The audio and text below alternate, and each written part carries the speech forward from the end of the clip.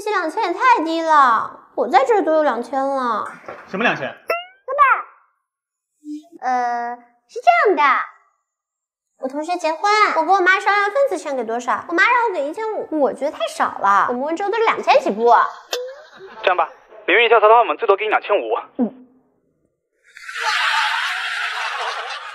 无聊死了，生活要是刺激点就好。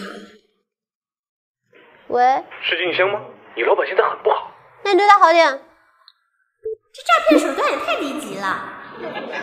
你不是说这是你们公司最蠢的吗？我有个更蠢的，还有个更蠢的。那不是老板的车吗？记者救我！老板，你放心，钱有我在。你哪儿都别想去。走。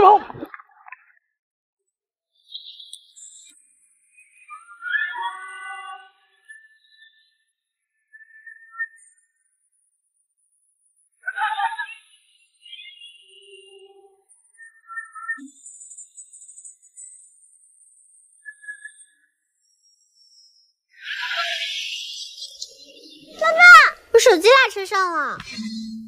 不就是一台手机吗？我这给你。不太好吧？身体都是个城市。赶紧往那跑！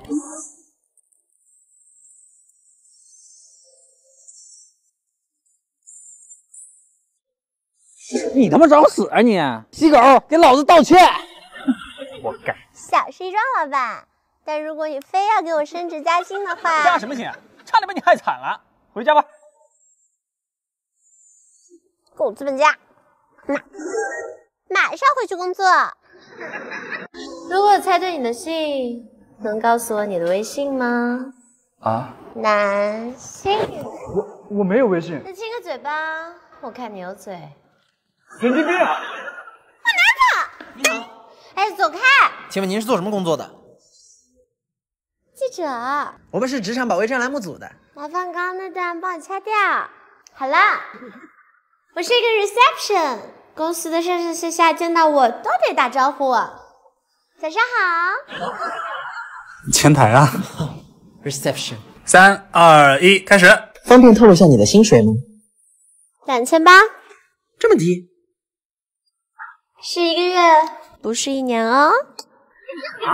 这次惊讶了，2800只是基本工资，加全勤，整整3000呢。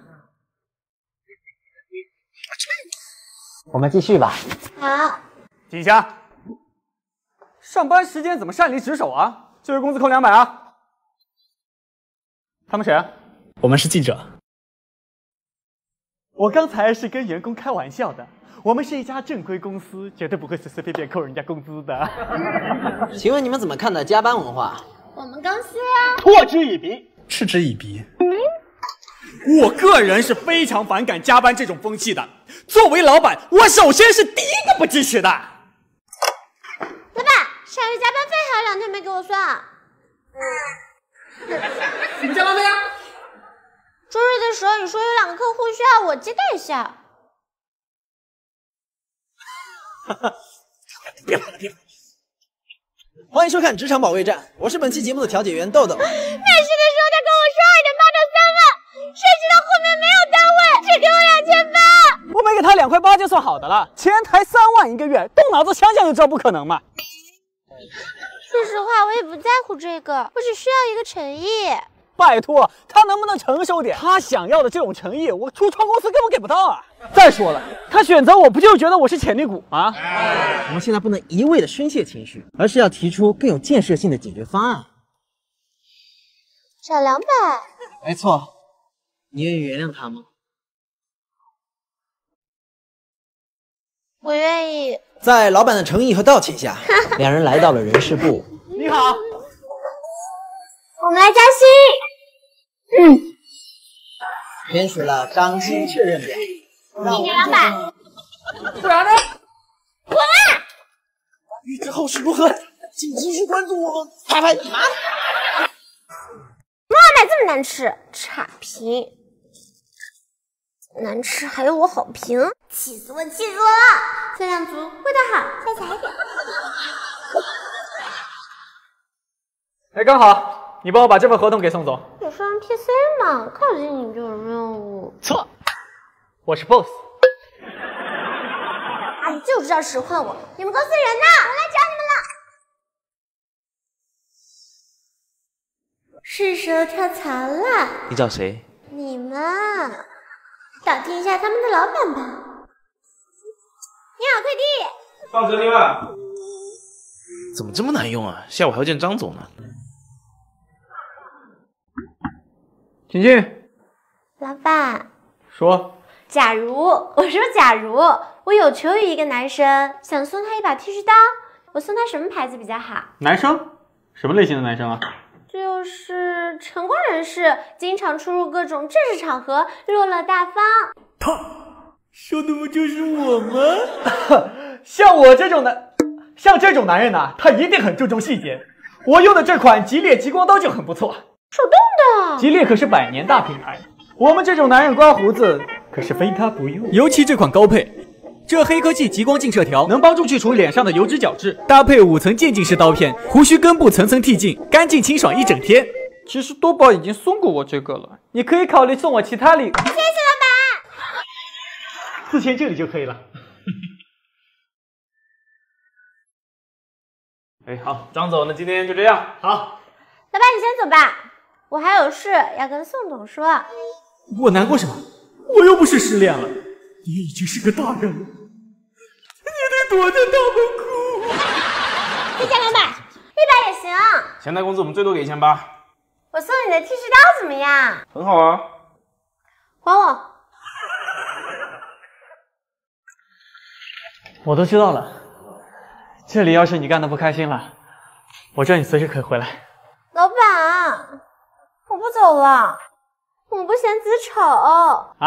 以后无论发生什么，老板我都对你忠心不二。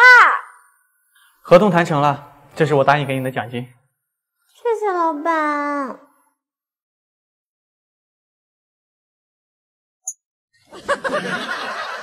现在还没有下班哦，待会公司见啊！郑总，加50行不行？50是说的。Hello， 帅哥，能加个微信吗？不加。无语子，我其实也没多想加你微信。你不会真觉得自己长得很帅吧？可是雪闭进双眼，看不见你承诺的谎言。这么加一个？你话很多哎。话多？无语了，家人们！等公交竟然遇到一个下头男，一直在旁边，也不知道想干嘛。对了，你在干嘛呢？在等没人。原来是在害羞啊！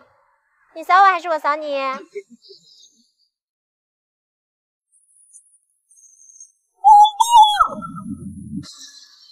好，我想追上前面那个人。哎，不好意思啊，我在等人。这不能帮个忙吗？一想就没懂不懂啊？到手了，开车。Sorry， 打扰你们工作啦。